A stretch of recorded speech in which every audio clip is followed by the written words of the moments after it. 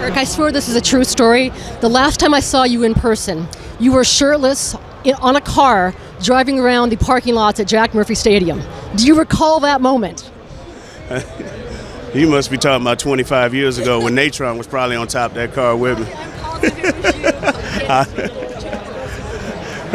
I will say this, that was a great memory. It was 25 years ago, and you always think after going through that particular moment in time that you would have that opportunity to do so again. It doesn't happen that way. And so now I'm placed in a situation where I get to be a part of it again with these young kids and our great staff, and I just told these guys, make the very most of it.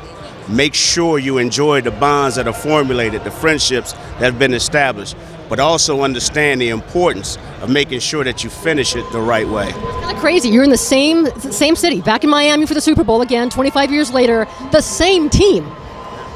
You have more fun now or then? How can you compare the two?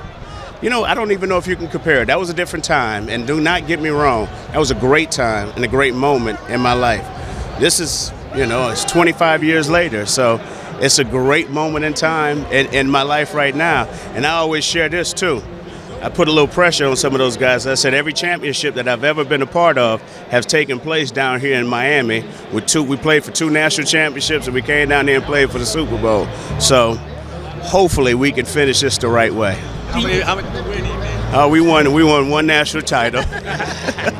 From what you observed, the year that Alex Smith was here with Mahomes, what did that mean to Mahomes? I think it meant a lot. I mean, what better way? I remember when I came in the league, that's how it used to be. Draft a quarterback, you had a veteran in there that helped the process, and it wasn't that Alex was taking him by the arm and saying, hey, you got to come with me. No, it was just his attitude and his approach to coming to work every single day. Alex came to work early every day. Alex studied. He took, immaculate notes. He stayed late. He took care of his body, okay? So what better role model for Pat to have in the building with him to learn what it takes to become a professional? I mean, hell, Alex has been playing for a number of years. If anything, if I'm a young quarterback, I'm going to tag along and watch this guy every single day and watch how he handles his business.